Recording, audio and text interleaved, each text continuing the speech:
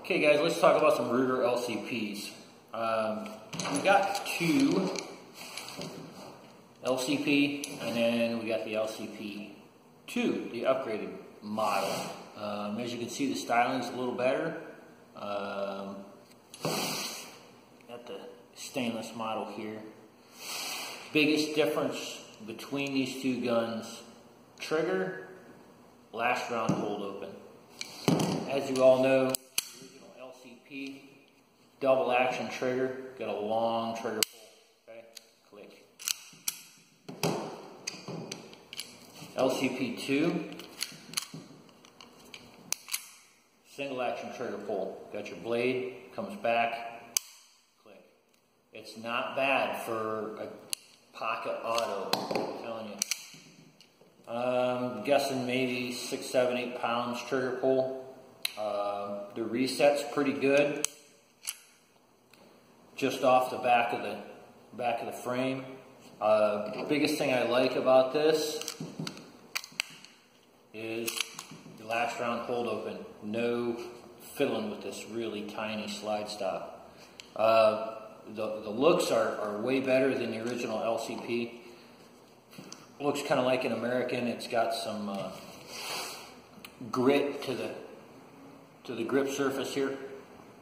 Got a little bit bigger of a back strap. Fits my hand much better. The original LCP was very, very small. It just was very hard to shoot for me. Really, really small grip surface. They did put some serrations on the handle here on the original one, but it didn't seem like it was enough. They didn't seem like they dug in. The magazine release was kind of buried behind a cover here that the grip came over top of it, so it was really hard to get my big thumb on that magazine release. LCP2, mag release sticks out a lot more. I like that. Got a pinky extension on the magazine. Like I said, the grip feels way better. The trigger feels way better. As you're holding it back and cycle, real tactical click on the reset. You can hear that. Bang. As far as pocket autos go, I'm thinking this is going to be a very popular compact pocket auto, I guess you would call them. These were real popular in the beginning, but they're hard to shoot, and the trigger's kind of terrible. They're hard to hang on to.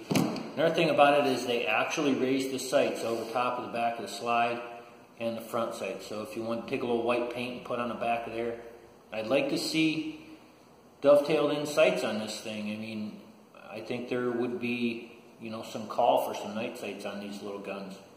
And, I understand they're smoothed off for carry and whatnot, but it just seems like there would, a little better sights would make a world of difference on this. And this got way better sights than the original LCP. The original LCP was just a little bump and a U-notch, kind of like a revolver on the top of it. Now, this one you can see is, sticking up above there quite a bit better. Take your original, and it's pretty hard to get it in the camera there. There's really not a whole lot going on there. So, you can see that the sight's way better. The slide release, slide stop lever, more of a defined, pronounced lever handle here. You can actually get your thumb on it, whereas these things here, I could just barely get my fingernail on the thing. All around, way better gun, more shootable, better to hang on to. Of course, it's Ruger quality, so probably not going to have any issues with it. LCP1 was a great little pocket auto. These, I think, are a bunch better. So, if you're looking for one, get your hands on one. They're not that much money. Great for pocket carry, lightweight, 6 rounds. The cool part about it is if you already own the LCP, your magazines will work. Understand though that the last round hold open will not work.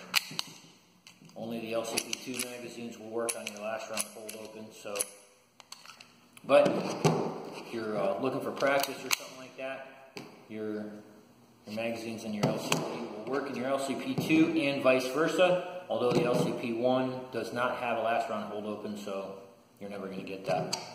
Anyway, here's my thoughts on the little Ruger.